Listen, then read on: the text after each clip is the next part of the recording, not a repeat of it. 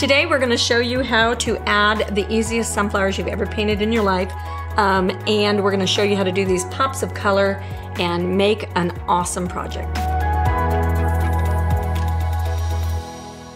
I'm super excited. We are going to paint using the cowhide technique that we used in the previous video. We will link that for you so that you can find it, and it's an amazing technique. We're going to use sunflowers with our cowhide.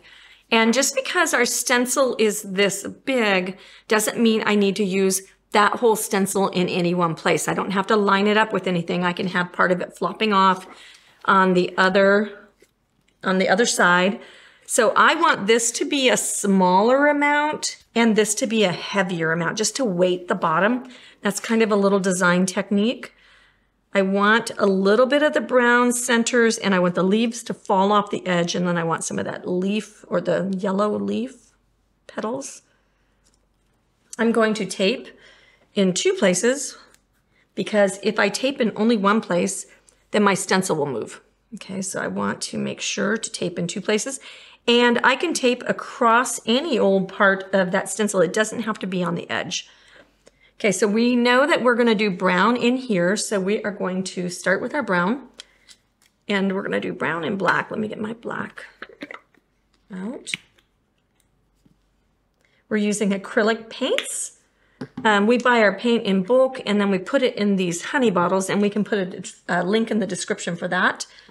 Going to go into the brown. This is a multi-masker. This is a masking tool where I've got these petals right here. I don't want to get the brown on the petals, so I am masking them with the multi-masker. This is something that we invented. One day I was painting and used a little piece of this, and then we've made this into a very organic shape with a straight edge. It's got a ruler on the bottom. It has banding or squares to make a pattern, dots. It has jagged edges. He looks like he's laughing, and that's his nose. He always makes me chuckle. Okay, so we're gonna mask that and then just stipple this color. Then we pick the mask up, wipe off the back, and then move it around. We have a truck that has been one of our best sellers, and it is a pain to mask. And because you tape and you tape and you tape, these little multi-maskers do a brilliant job of masking that. Okay, so we've got that with some brown. We're gonna go into our black just a little bit and pounce off on the paper towel. And then while this is wet, we'll make it be a little bit dark on the inside. Then maybe just a little bit more. Okay, brush goes in the water, and now we're into our yellow. Actually, I think I'm gonna move up to my green because my yellow is right next to that brown, and I'd have to mask on that, and it's still wet. So we'll go up there. Because I have this darker color up there, I'm gonna use a color of green that is got some toning in it, so it's got some white paint in it, and we're gonna shake that up. Always shake your paint because the good stuff always settles to the bottom.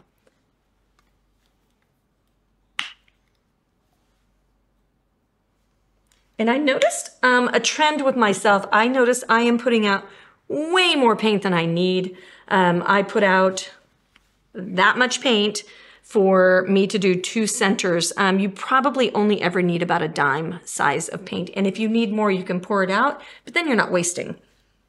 Okay, so we're gonna go into a new dome brush. If you don't like to bleed under when you're stenciling, nobody likes that, then you wanna use a dome brush. The dome brush is cut in all the directions so that it is domed everywhere. And then that means that when you hit this part of your brush, it doesn't splay out like a flat brush. So it doesn't push underneath the edges of your stencil. So this brush is brilliant for not bleeding under your stencils. And then you offload your paint onto your paper towel. And when you're offloading the paint, that is what keeps between the shape of the brush and offloading. That's what stops the bleeding under. So we'll go on here, pick up our green, and then we'll offload. I'll put it on camera for you. maybe 10, 15 times, a little circle, a little washy wash there. You just want it to be light, and light coats dry faster. So you'll notice that you can paint and finish a project really quickly because you're not blobbing on the paint.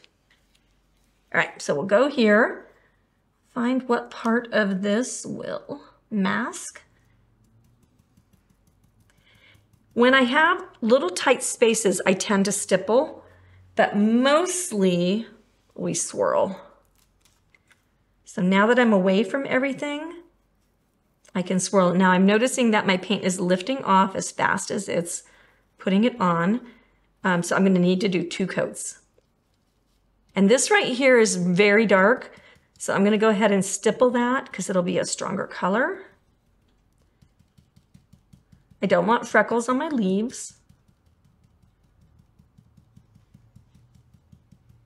Okay, and then we'll let that dry. We have that dry, and so while I have this brush dirty, I'll go ahead, pick up some paint, go over here and give it one more little scumble, swirl, swirl, swirl.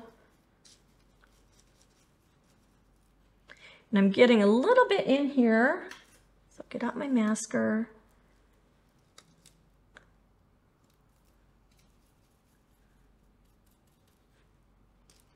And then we'll get into a darker paint. This is like a black green kind of color. And we're gonna do a little dirty brush mixing.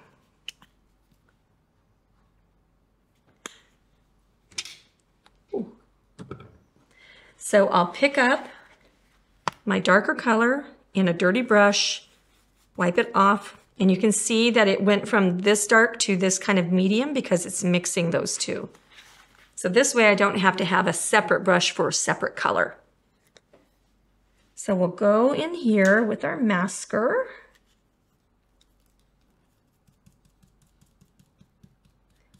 And just at the base of the leaves.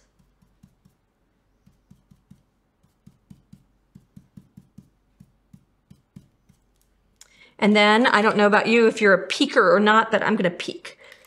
So that's a little bit strong for me. I think that it's a good color, but it's just a little bit strong. So I'm gonna get out some cream color. I'm gonna wipe my brush out. I'm gonna pick up the cream color. And I'm looking for something lighter than this. So I've got something lighter than that, maybe one more time. If you see hairs, every now and again you get a random hair. If you see hairs, just wipe them off. Not wiped enough. So we'll back that back in from the tips of the leaves. And now we'll peek again. So that softened that back down just a little bit, so it a little bit fades. And I might need one more just to soften it back.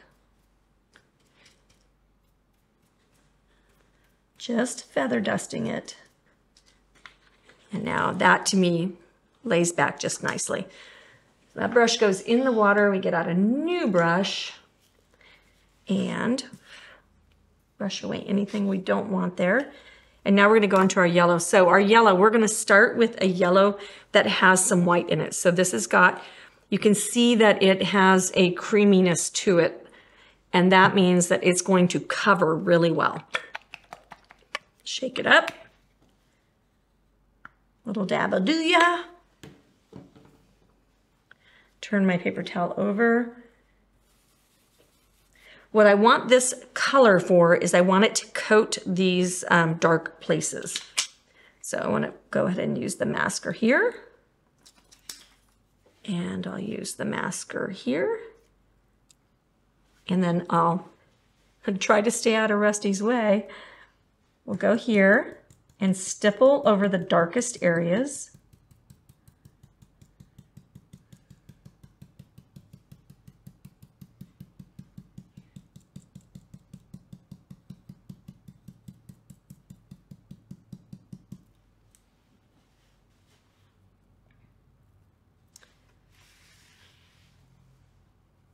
And we'll set that down.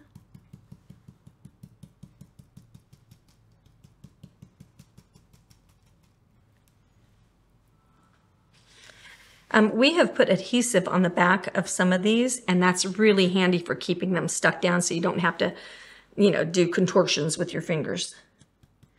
I'm gonna go ahead and give that a second coat.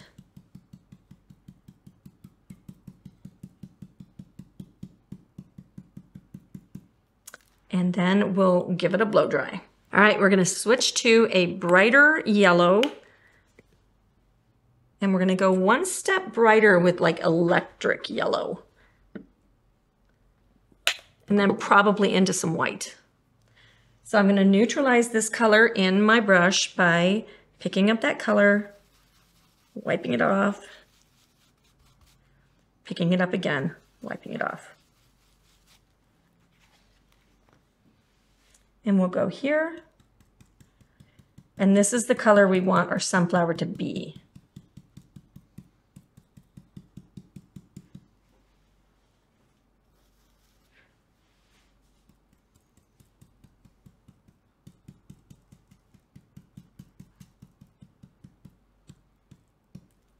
Ta-da.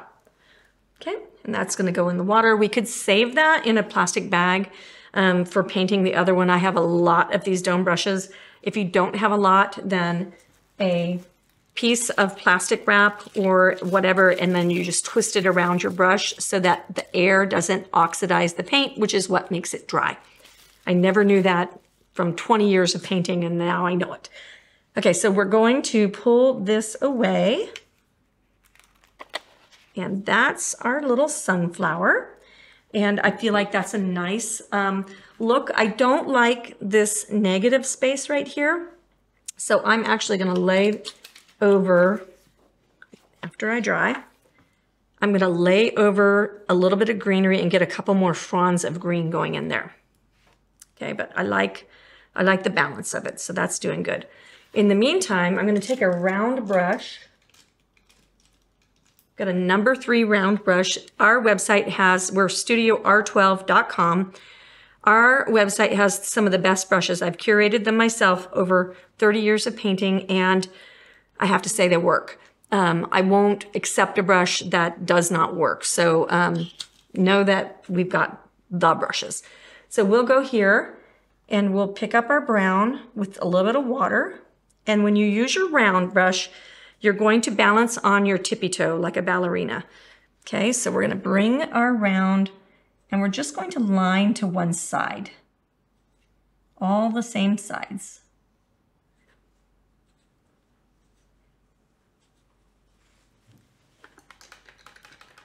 And we can actually give it just a couple of details in there. Just a couple of, so notice I'm on my toe. If I was not on my toe, it would be super flat and not pretty. And then turn your project so that it makes sense for you. But that gives that just a little bit of that detail. Then I'm going to use the same brush and I'm going to pick up some of this bright yellow.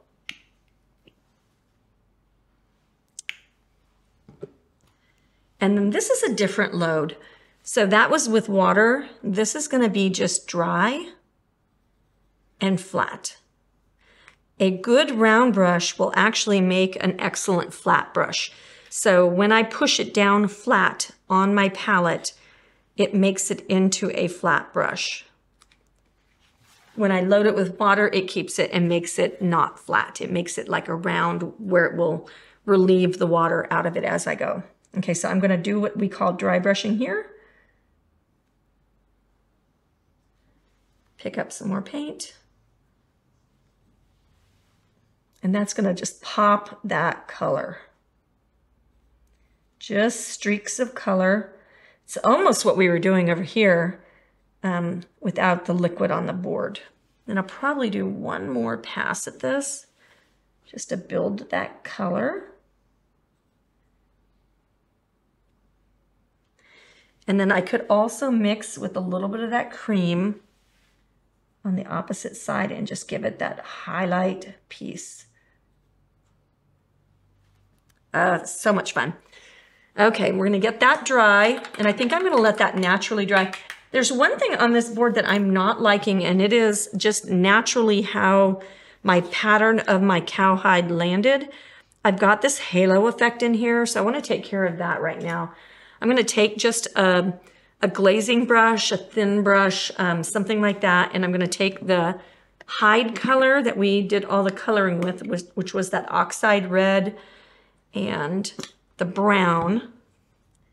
And I'm just gonna sneak in and tint that area. It's just standing out and being awkward.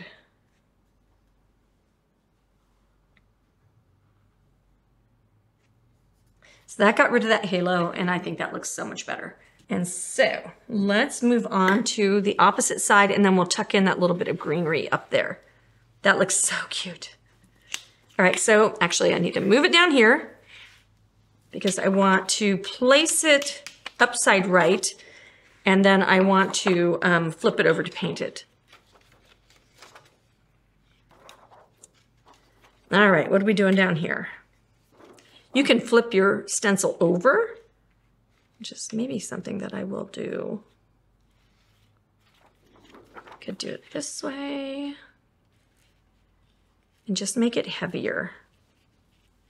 Like lots more of the yellow. And then I want to guide that leaf into hugging that edge. So I think I may like this one better because it hugs more naturally.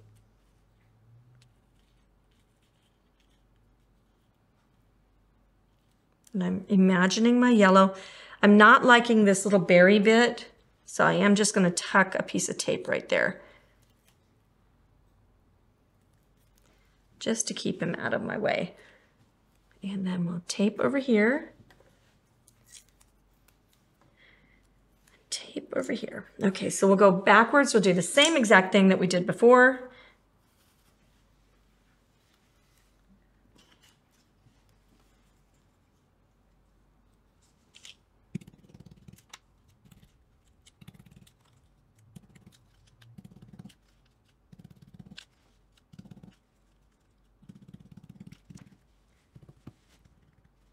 Okay, so if I want the paint to pop off, I won't over blend it. This will give me some texture. And so I'm not pushing on it, I'm just tapping down. And that'll give it a little bit of seed-like texture. I feel like that's better. Ooh. This is an example of a dome brush. I believe that's still paint in there. That's gray paint. So if you have paint in your brush, you can take your rubbing alcohol. Let's come over here.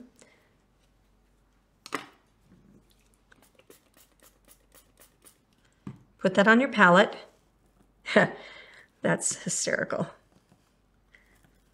Okay, you could also soak it a little bit, but you can see what's happening right here is that is loosening the paint, and now I can move that brush around.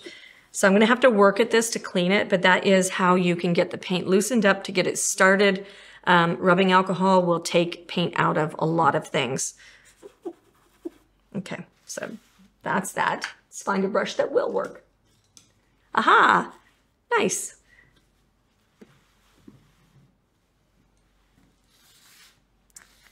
Okay, we're gonna go ahead and get that greenery done.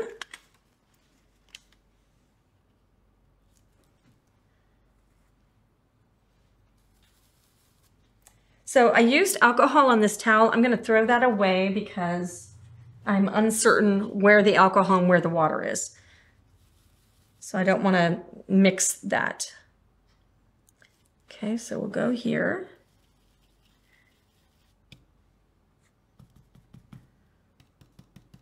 We've got that dark color under there, so we want to kind of get rid of that and neutralize it.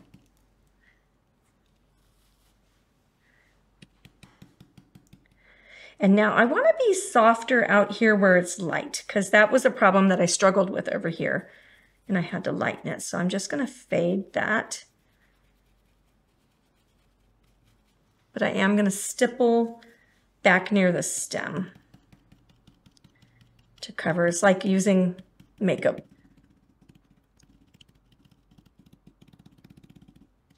Okay, and now we'll go in and we'll neutralize with that green.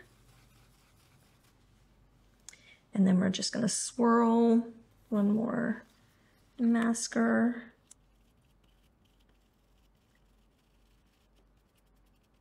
Okay, we'll take that away and then we'll peek. Oh yeah, so see, I didn't have to work nearly as hard at that because I pulled myself back on the color placement into the water. And now let's do our yellow.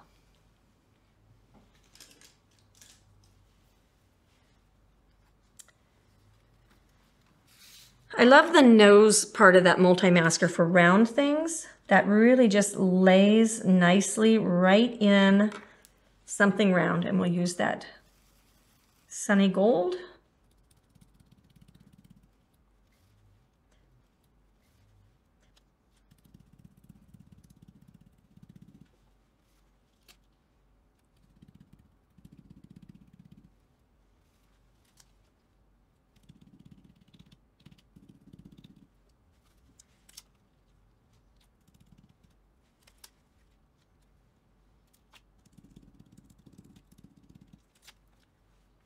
Now we go back and look for anything that are big streaks of color and we mask those. They'll just be distracting.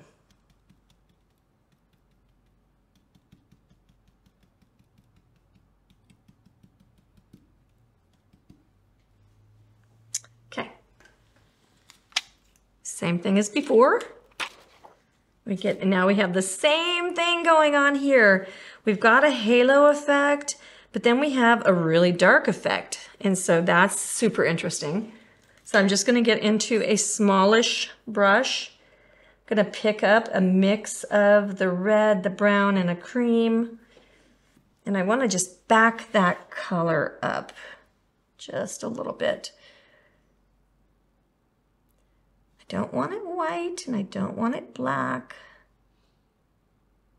Because in a real flower, you would never see the background because the flower is going to be like, unless it's just super petally, and then you would see the background. But this is right near the core, and that's usually where you have a lot of weight.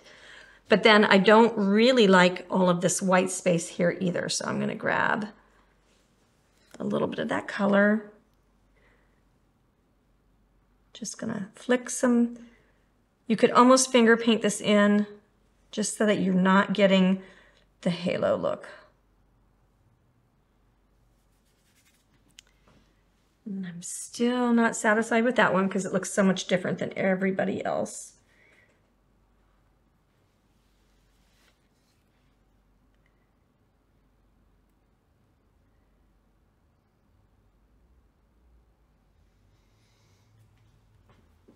Okay. I think when we get it based and do the things, I think it's going to be okay. These finer brushes, you want to flick off the paint and you want to pinch out the water. Never leave these on their nose. The dome brushes you can leave on their nose in water for a week and it's not going to kill them. But you don't want to do that with your finer brushes. Okay, so we're going to get into our brown with our water.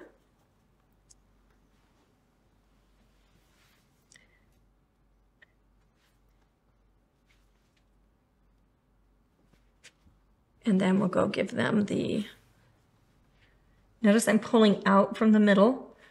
I'm gonna not make them quite so pinwheely. They're getting a little pinwheel looking to me.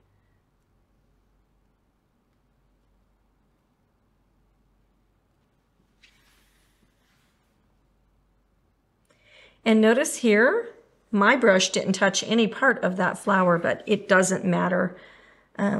You can just be kind of loose with this technique.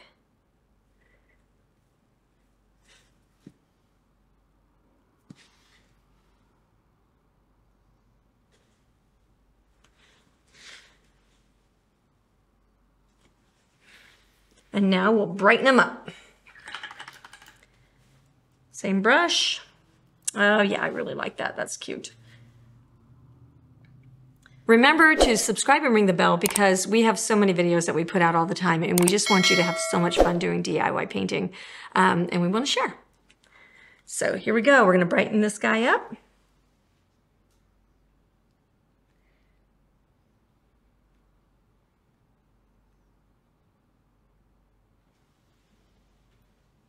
And now with a little bit of that cream color.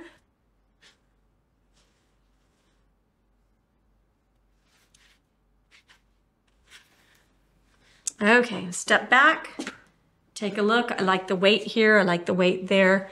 We need to bring just 1 or 2 more little clumps over here. I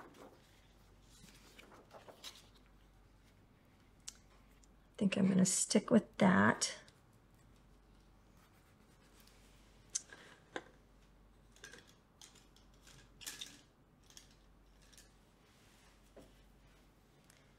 Into our green, and I think this just might need a scumble of green.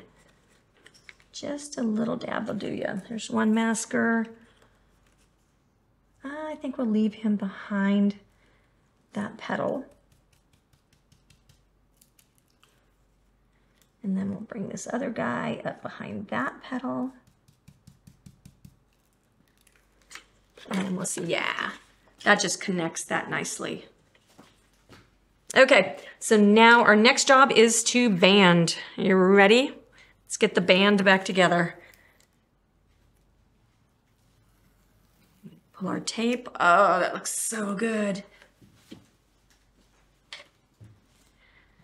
So we're going to use a banding stencil. The banding stencil comes in a small size because it is floppy when you get going with it. So we want to be sure that it's not super floppy, and I don't want a lot of bridges. So we keep it small to keep it maintainable, easy to manage. And then we're going to band these lines using brown. And then I'm going to use the second one in, so it's thick enough but not too thick. We want to be sure not to walk. You want to keep a good line. I'm going to go ahead and tape this before I get that line. It'll start carrying on if you don't have tape to secure it. So by putting the tape on now, once I place it and I like the placement, it'll stay. Okay, so that's the band we're using. I don't know if you've ever tried to paint a really straight line using a paintbrush, but it's almost impossible. And then you can tape it, but when you tape, it tends to bleed under your tape, and then your tape tends to pull up its edges. It's actually just a mess. So it's much easier to go ahead and use a banding stencil. We invented these, I don't know, probably 5 years ago, something like that, and they've just been priceless. So we're going to go into our brown, our dome brush, paint on my fingers. And I did what you're not supposed to do. I always do this, like almost every single time. Don't go right to the edge, like end. I'm going to pretend like this is my edge. End right in front of it because it'll make it easier to connect the bands. Okay, so get that done.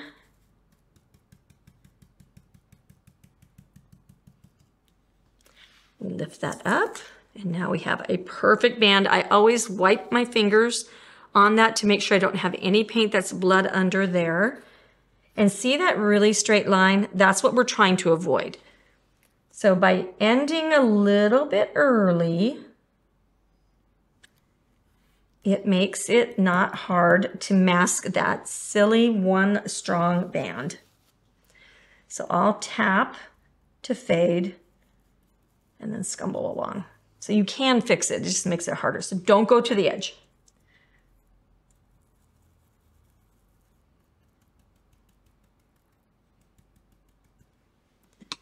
Lift. Look at how fabulous that is. So amazing. Make sure you layer over just a little bit. Really pay attention to where your line is.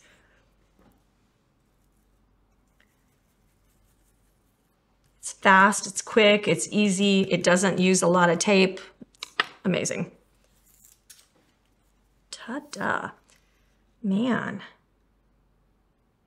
who knew you could paint such a straight line?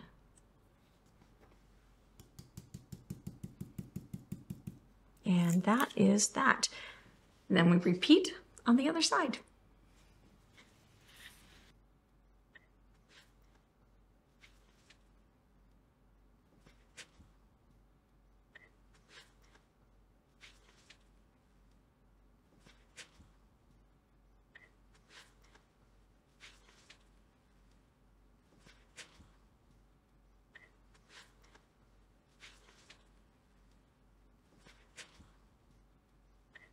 All right, next we get to decide what we want to say.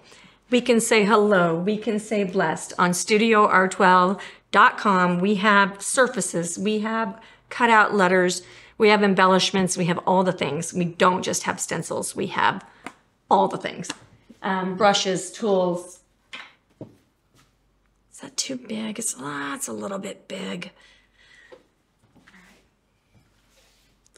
We can gather though. Gather's fun. And this does have a fall feel, so I think we'll gather today. All right, so how do we paint these cutout letters? They are interesting. So if you use a paintbrush, you're gonna glom the paint all around, and that makes it super, I don't know, you have to futz and fix and do all the things. You don't wanna do that. So you wanna make sure that you just have a clean application of paint right when you begin. My favorite thing for doing that is this ink sweeper. For skinny things, for fatter things, you want to use the Jumbo Dauber. But for the ink sweeper, I can just load just a little bit of paint right there and tap, tap, tap, tap right there. I don't have to worry about the whole thing being loaded with paint. So we're going to go into, and I think I had done this in a little bit of a brighter green. And this is going to be too darn bright. But it's a super like Irish green. So I'm gonna load with my dark paint first and blend it in. So now I have a base. Then I'm gonna load into that green, and the base plus the green is going to make it be a different color. Now I'm going to load, I'm gonna mix them. Trying to be all fancy schmancy here. And then you blot on your paper towel, just to make sure all of your excess paint is over there. And you come over here, and I'm just evenly basing this. Now, when I need just that little nose done, I'm gonna go over here and I'm tipping it forward just so I don't get a bunch of bleeding over the edges. It's all about controlling your paint. And I need a little bit more of the dark. So we'll go here. I blotted off way too much.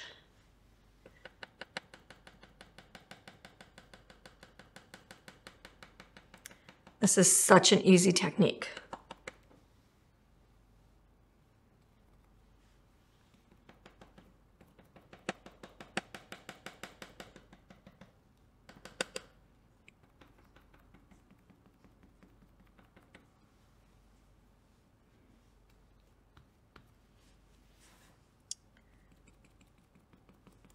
Now you do want to be careful with these letters. They can break. They're heavy, not heavy like heavy, but they're thick, and they do all the right things. If you apply pressure to them, you can break them. So you want to be gentle with them, and then once you get them glued onto your board, the board will support the letters, and then they won't have a problem. But while they're like this, it's super easy to like flex them, and you can do a thing. So, but they're so cool. The cutouts are amazing. And the 3D thing, just really gives some depth.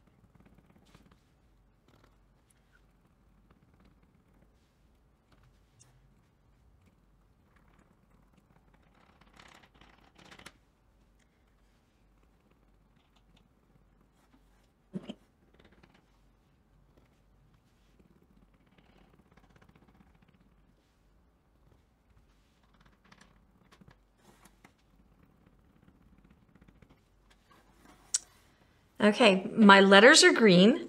Let's take a look at them on my board. Be careful not to nudge the green paint all over your board. Oh, and I really do like that. That's lovely. So I was gonna suggest that we do a fade. I don't think we need it whatsoever. I think this looks really perfect. So I am going to use some wood glue, attach this to my board, and I'll use my drill press over there. I'll drill some holes, I'll put a hanger and hang it at my house and enjoy this project. I hope you guys had fun. We'll see you in the next video.